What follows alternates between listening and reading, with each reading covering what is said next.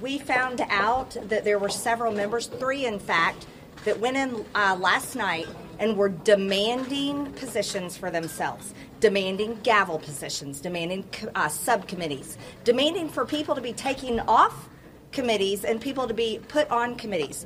Three Republicans out of our 222. I want you all to know I have not done that for myself. The only thing I have done is debate and request and argue amongst my peers for the right things for the rules package and for our agenda for the American people. And that's the only thing I've done. I haven't asked for one thing for myself, and I'm the only Republican that has 0 committees. So you would think I would be the one in there asking for something, but I haven't done that. But I find out that it's my Freedom Caucus colleagues and my supposed friends that went and did that, and they asked nothing for me. Nothing.